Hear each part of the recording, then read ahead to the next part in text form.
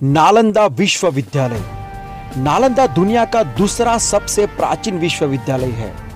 यहाँ का education level इतना हाई था कि पूरी दुनिया से स्टूडेंट्स यहाँ पढ़ने आते थे। इस विश्वविद्यालय में तकरीबन 10,000 विद्यार्थी और 2,000 अध्यापक थे। इतना प्रतिष्ठित विश्वविद्यालय नष्ट हो चुका है।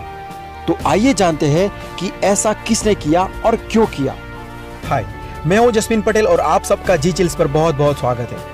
आज हम बात करने वाले हैं नालंदा विश्वविद्यालय के बारे में। नालंदा शब्द संस्कृत के 3 शब्दों को मिलाकर बना हुआ है, ना, आलम और दा, जिसका अर्थ ज्ञान रूपी उपहार पर कोई प्रतिबंध ना रखने से है। प्राचीन भारत में नालंदा विश्वविद्यालय उच्च शिक्षा का सर्वाधिक महत्वपूर्ण और विश्वविख्यात केंद्र था, जिसकी स्थापना 5वीं शताब्दी के गुप्त वंश के शासक कुमार गुप्त ने की थी। ये विश्वविद्यालय पटना, वर्तमान बिहार राज्य से 88.5 किलोमीटर दक्षिण पूर्व और राजगीर से 11.5 किलोमीटर उत्तर पूर्व के एक गांव के पास स्थित है। ये पूरी दुनिया का पहला पूर्णतः आवासीय विश्वविद्यालय था, जहां पर उस समय 10,000 स्टूडेंट्स और 2,000 प्रोफेसर्स थे।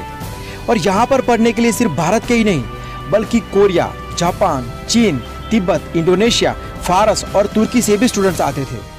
अब इतनी अच्छी जगह को कोई क्यों नष्ट करना चाहेगा, पता नहीं।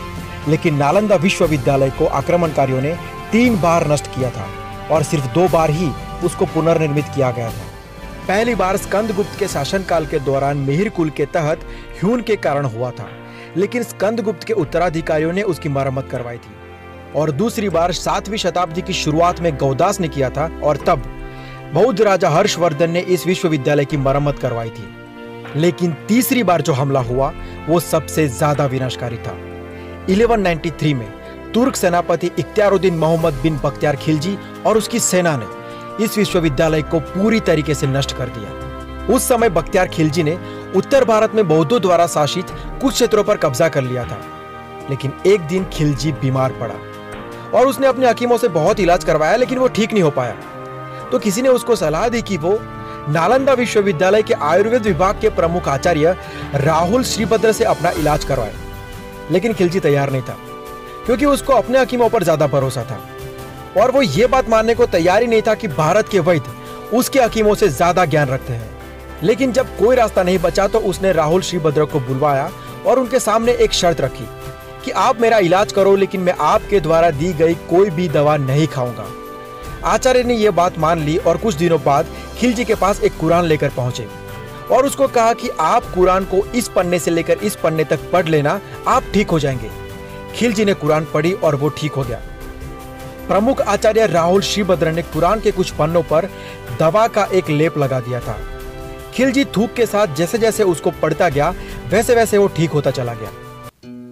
लेकिन आदमी की फितरत देखो, खुश होने की जगह वो परेशान हो गया कि भारत के विद्वान उनके हकीमों से ज्यादा काबिल और ज्यादा होशियार कैसे हो सकते हैं। उसने देश के ज्ञान, बौद्ध धर्म और आयुर्वेद की जड़ों को मिटाने का फैसला कर लिया और उसने नालंदा विश्वविद्यालय की महान पुस्तकालय को आग लगा दी। इस लाइब्रेरी में इतनी बुक्स थी कि वो लाइब्रेरी 3 महीने तक जलती रही। 90 लाख पांडुलिपियां और हजारों किताबें रखी हुई थी। लेकिन इतने से खिलजी का मन नहीं भरा था। उसके आदेशों पर तुर्क आक्रमणकारियों ने विश्वविद्यालय के हजारों विद्वानों और भिक्षुकों की भी हत्या कर दी। यहाँ की लाइब्रेरी 9 मंजिल की थी। यहाँ पर उस समय में literature, astrology, psychology, law, astronomy, science, इतिहास, मैथ्स, आर्किटेक्चर, भाषा विज्ञान, मेडिसिन और भी बहुत सारे विषय पढ़ाए जाते थे। जरा सोचो, अगर उस वक्त इस विश्वविद्यालय का विनाश नहीं किया गया होता